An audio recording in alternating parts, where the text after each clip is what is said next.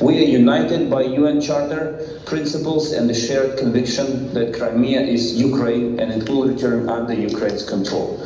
And every time you hear anyone from any corner of the world saying that Crimea is somehow special and should not be returned to Ukraine as any other part of our territory, you have to know one thing.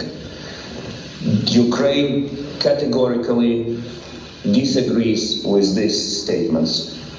There is no difference between Sімферополь, Dонecьk, Lughansk, Kherson, or any other Ukrainian city.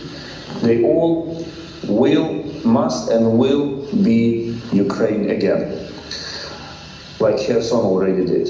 First, to remind that Russia's war on Ukraine started not last year, but 9 years ago.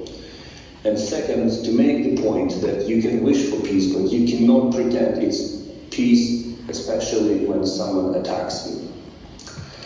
We all want peace, but a just and lasting peace like the one envisioned by President Zelensky's peace formula, it's not only in Ukraine's, but in all of Europe's and the world's interests to have to see this formula implemented. If the history of the past century and the past decades is to teach us anything, it is that the world needs real peace, not appeasement.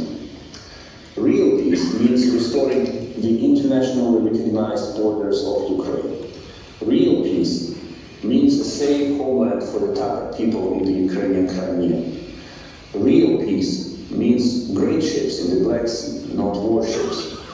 A world under the rule of international law, rather than force, is what real peace means. That is what we are fighting for. This is what this conference is for. Not only to win the war, but to win a real lasting peace. If Russia keeps Crimea, once it has rebuilt its strengths, it will use it as a launchpad to invade Ukraine once again and take full control of the Black Sea. We will not allow this to happen. This is why we will liberate every inch of our territory and every last one of our fellow citizens. And that is why we are today calling for a demilitarization of the Black Sea, so that peaceful, law-abiding countries can once again use the shared sea to trade, travel, and live freely without fear of Russian warships. Let us persist on the way to this common goal.